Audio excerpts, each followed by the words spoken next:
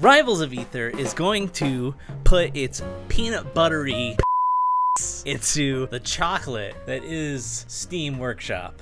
Oh my god! I'm gonna add all these characters. They're gonna be so good. They're gonna be the greatest characters I've ever. Oh, Morty, Rick and Morty, Rivals of Aether.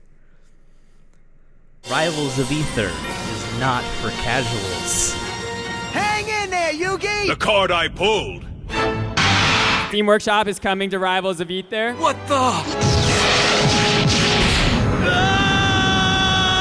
Okay, so you're not caught up on what the hell is going on. Rivals of Aether will be adding workshop support, which for the purposes of adding your very own custom-made characters, and in doing this, they're going to be adding Sandbert and Guadua, and you're gonna be able to make your own stages. I like how in the trailer they show like the stage that's just a bunch of platforms. You're gonna make your own stages. We got all kinds of platforms. We got big platforms, small platforms, platforms over here. We got platforms under platforms, platforms under the ground. That's just the stage. So in this video, we're gonna discuss 3 clickable things. We're gonna discuss the Reddit AMA. Trevor Youngblood did a gajillion billion questions and I read all of his answers. We're then gonna discuss how do you make a custom character and maybe hopefully how to make a good one. And then finally we'll talk about how this affects the future of America, of Rivals of Aether. All right, the Reddit AMA. Trevor Youngblood. He was the main man behind the mission of doing, he coded a lot of this. One of the main takeaways is yes, Sandbert and Guadua, their files will be completely editable. Sandbert being like your beginner friendly character and Guadua being your I have too much time on my hands and I'm gonna really make a character. When is this coming out? Nobody knows, not even they do, but there will be a public beta as soon as Trevor's done jerking off. And so the final version of it will be with the definitive edition. So what are we getting? You're gonna be able to do essentially everything that a Rivals of Aether character can do. The only limit is your imagination. So okay, what is it? What are we getting? Is it gonna be some fancy schmancy tool where even Stefan can make their own character? No. Very likely not. In one of the questions he breaks down, like it's essentially just gonna be file architecture. You're gonna get all these different little templates and files that you can plug in your own persona and poop out a character. And so this means it's not gonna be user-friendly. It's not gonna be easy at all. Trevor says, full freedom. You can make things like Edalus Fours where an F-tilt where it creates an article during the attack. You can make a fair that teleports you directly to the opponent. You can give a character a completely unique double jump like Apsa or Eliana. You can make the character's air dodge have a hitbox. Their wall cling able to move up and down. Their crouch able to crawl. If you know how to code, the tools are all there. There's the caveat right there. If you know how to code. Just like playing the game, nothing's ever easy when it comes to Rivals. It's not gonna be like your Mii fighters in Smash. On the flip side, it's much better, obviously. You can do way more things. So from the scrub fool perspective, I'm probably not going to be able to make a Rivals of Aether character. Most of you are not going to be able to make a Rivals of Aether character. Sebi Doodle put it in a pretty concise way. How intuitive will it be? Rivals is known for having some rather technical moves, so how much time and difficulty would be necessary to code moves like the bamboo shoot for Guadua? It depends on your coding skill, Trevor responds. It took me about a week to create all of Guadua's code, but I've also been doing this for years. Using Guadua as an example, I hate that I have to keep saying Guadua. Using Guadua as an example will make things go a lot smoother since I tried to make his code as all-encompassing as I could. So Trevor clearly laid the groundwork, you know, give it up. Thank you, Trevor. But even took Trevor a week. I know he does say in like a different post that part of that week was just figuring out how to integrate it, but then that's like balanced out by this guy who's been coding Rivals characters for years. So how the hell long is it gonna take for Stefan to make a character? Danaru, the artist, stated that it took them around 200 hours to do all the art for Guadua. 200 hours! That's enough time to not even be very good at Rivals. You will definitely need a fundamental understanding of code, since half the work goes into making a character's coding. Using the example characters as a baseline will make the process much easier if you aren't a very experienced coder. Or Sandbert and Guadua will be our templates, so that hopefully idiots like me maybe will be able to learn. I don't know. It sounds like it's a lot of work. It's to be expected. This isn't something that's not unexpected to me, but seeing as how many people are asking how easy it was gonna be, I'm thinking this is crushing the dreams of a lot of people. If you have basic coding knowledge, then you'll be able to look at both Sandbert Beginner and Guadua's Advanced Code when this feature releases in open beta and get an idea of how things work. You should familiarize yourself with basic GML, which is the game maker language, I guess, game maker code. So we won't really know exactly how easy this will be until we see the code, I guess. Like, is it gonna be as simple as like, if hit, then hurt?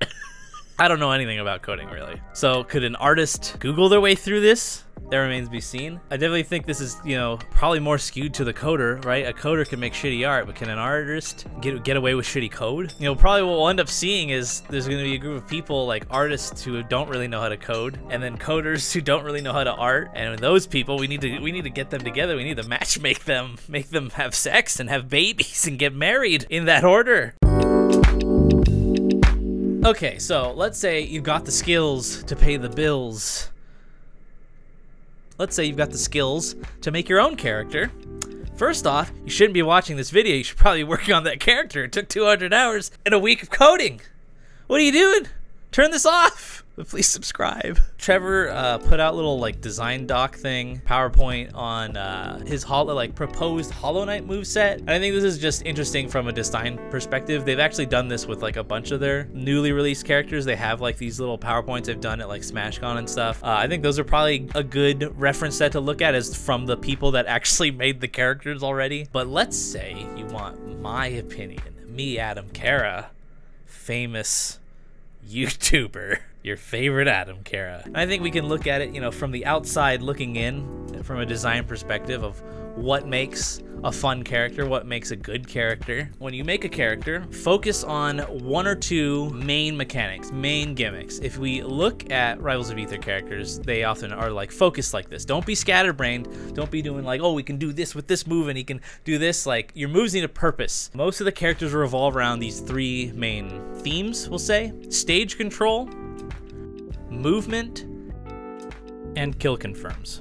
So these are like the three goals of a mechanic. Most of the characters in Rivals have all three, if not at least two of these things that go on. We look at like Maple, she has Lily, that's stage control. She has Tether, there's a movement option. And then both those things work together to create kill confirms. Ellis has Icicles, and then that allows him to move fast. Setterburn's got Fire, which allows him to kill. And Raster's just f***ing broken. I gotcha! And you can see this with Guadua, with the bamboo mechanic. This is what makes a Rivals character a Rivals character and sets it apart from Smash games. So after you have your main mechanic, the rest of your kit needs to have synergy. They need to work around these mechanics. The counterplays involve shutting that mechanic down. Again, to look at Maple, the greatest design character ever made. She has Lily, right? And her synergy involves whacking the characters into Lily. Her smash attacks also wrap. She has other specials that mark opponents that then benefit from being knocked into Lily. This is called synergy, because these things are working together, because that's what the word means. And then finally, don't be afraid to just steal from Smash or other fighting games. You see this a lot in the Rivals characters, and yet they feel very different from Melee. So don't be afraid to steal. Don't be afraid to pull inspiration, to put it in a more positive, euphemistic term. So, okay, summarize: stage control, movement, kill confirms. Everything else revolves around making those things work, and don't be afraid to steal. There, now you've made a good character. You're welcome. I make 1% of your character's profits. And so, finally, how will this affect the fate of the universe? Will this save Rivals from being a dead game? This is a really good move by Dan. This was very smart. A very clever way of making this a good game for casuals, because now, if there are any, we can just download a bunch of awesome characters. So yeah, what kind of characters are we gonna probably see? Smash characters. I'm sorry, Super Smash Flash. We're just gonna steal your sprites and throw your characters in our game. And we're gonna see, obviously, your weirdo persona someone's gonna spend, you know, all the time learning how to code just to do that. And then what I think will actually help the game the most, characters from other games, because that's gonna draw in the most new people. People are gonna see, oh my god, Hollow Knight's in Rival, as, you know, one example. Like, that's gonna draw people. Who knows if people can turn this into, you know, the indie Smash Bros that I think a lot of us have wanted this to be for a long time. That'll be very good for the game. On Steam, this won't affect, you know, Xbox. Sorry, Switch, get f***ed. So like, Dan has given us the most powerful tool, but it's a double-edged sword, because one of two things will happen. There'll be really awesome characters that when you go in the Steam Workshop, you're just gonna see boom, Hollow Knight, boom, Mega Man, and Blibbity Blorp, and Schlim Schlam from the Flim Flam. Or you're just gonna see a bunch of garbage, right? People are gonna put in a bunch of work in progresses and OCs that no one's gonna give a shit about. I'm sorry, no one cares about your OC. And I know that's so negative, and I'm supposed to be positive Adam Carra. What we wanna see are characters we like, which isn't to say you shouldn't make your OC. Guadua is really good. So if you can make your OC that good, then by all means, but that's not realistic. I think we'll be more forgiving with adaptation characters than we are with like an OC character. But regardless, whatever you do, whatever your theme, whatever it's from, original, adapted, or whatever, just don't let it be garbage. If it's not good, don't put it in the workshop. Test it out with a friend first or something. If I'm having to filter through all this garbage to get to the few gem characters, it's gonna hurt everybody. So, f you. I'm just kidding. Have fun with have fun. Make a character that makes you happy. Okay, that's all I had to talk about today. I can't wait to goof around with Hollow Knight and Cory in the house and SpongeBob and Shrek or whatever it is gonna be, because I think regardless it's just gonna be fun to goof around with these stupid characters, and it was just a smart move on Dan's part to just throw that in. Let's just copy Mugen, I guess. If you do not like this announcement, I'm sorry. I think it's pretty cool. So what I want to see down below in the comments is characters you want to see adapted. Maybe I'll go through and I'll pick out ones and we'll compare them to the characters that might get made in the future. We'll see, you know, who is right on predicting what and where and why. And hey, thank you all for watching. Please like and subscribe. Not every video can end with Raster busting through my door. I'm sorry.